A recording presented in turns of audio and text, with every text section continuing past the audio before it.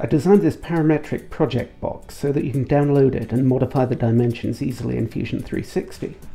You just need to go to the parameters menu and change these numbers and everything resizes automatically. Then you can add whatever holes you like for your project. However, if you're not a CAD user, I'm going to show you a trick to modify one of the boxes to add the mounting holes you need for your project using only your slicer. First, you want to load up the correct size of box for your project. Next, right-click on the box and select Modifier and Cylinder. Now uncheck the padlock and change the X and Y size to whatever hole diameter you need. And then set the X and Y locations to 0, 0. This will help you get the correct hole spacing.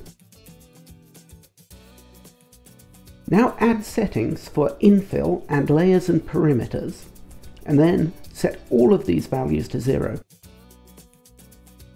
Now you can copy and paste this modifier cylinder as many times as you like, and use the position box to get the correct hole spacing.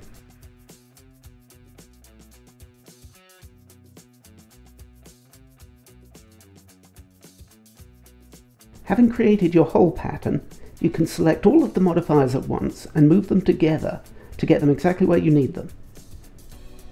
Once you've done that, you can reposition the object and the modifiers will move with it.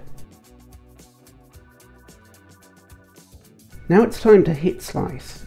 You can see that the slicer has made the holes exactly where we asked for them.